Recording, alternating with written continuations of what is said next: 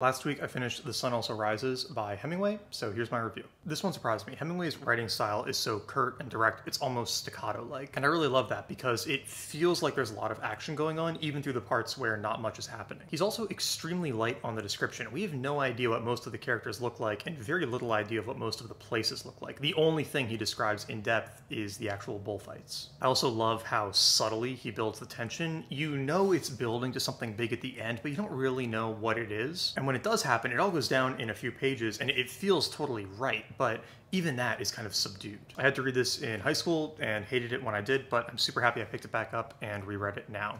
9 out of 10.